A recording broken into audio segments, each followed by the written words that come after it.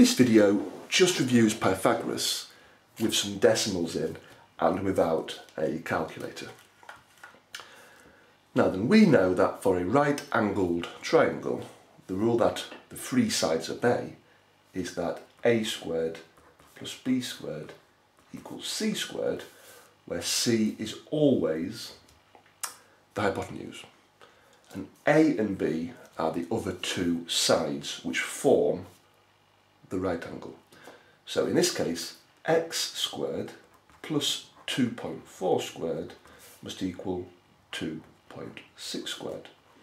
Now then, we're told the value of 2.4 squared and 2.6 squared. So x squared plus 5.76 must equal 6.76.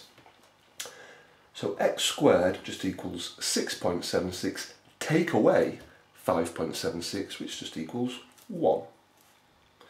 So to find x, I just work out the square root of 1, which is just 1, because 1 times 1 is 1. So x has a value of 1 metre.